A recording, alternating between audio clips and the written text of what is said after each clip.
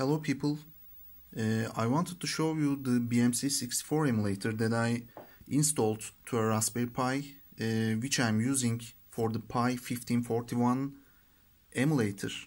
So I'm changing the SD cards to use the Raspberry Pi as a Bmc64 emulator.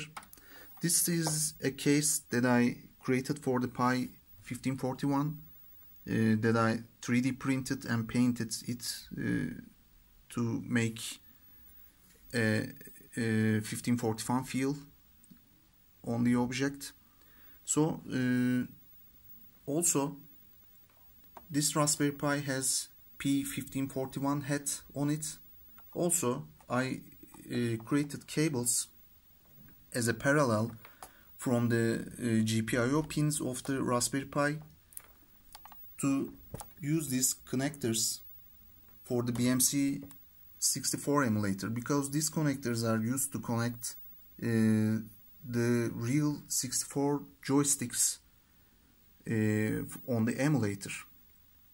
So I will be using this Raspberry Pi for the two purposes, like for the emulator, for the like vacations or something, and also for the Pi1541 emulator to use on my real 64. So let's connect the emulator to the 1084 monitor here. I will be connect this USB cable to the power bank, which is 1A power supply. So after connecting, in a few seconds the screen comes up. This is the real deal of this emulator, because you don't need to shut down or install anything or open up anything. Just powering up makes the emulator work. Better to make these power-ups when the emulator not accessing the SD card of course. But it's the generates the real C64 experience here.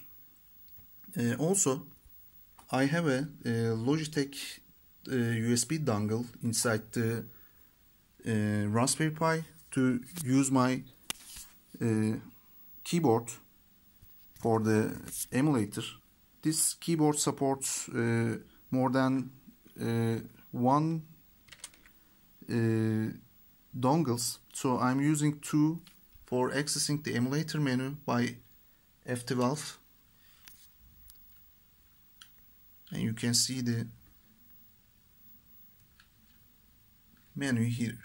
Also I connected my Pi1541 joystick replacement product for the joystick ports of the Bmc64.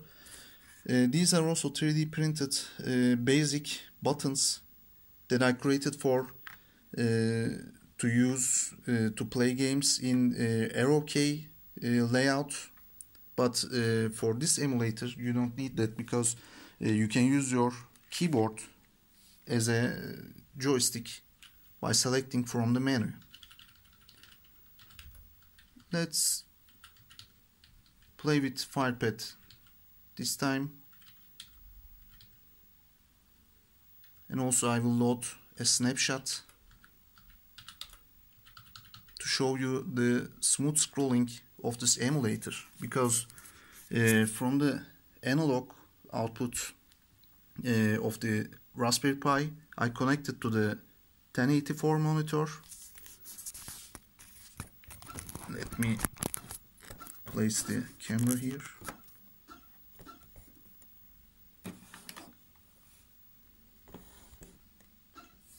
And you can see the scrolling is very smooth. Let me start again.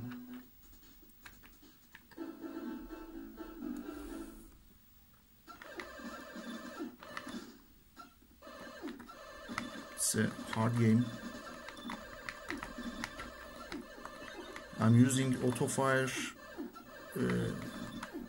feature of my keypad, by the way. but you can see the scrolling is very smooth. It's the best deal of this emulator. Also, let me show you the Batman game. You can see better the scrolling, how smooth is the scrolling, because no tearing apart on the screen or latency on the vertical sync. That's the best emulator I used for the Commodore 64. You can see the scrolling better on this game because textures are moving very smooth.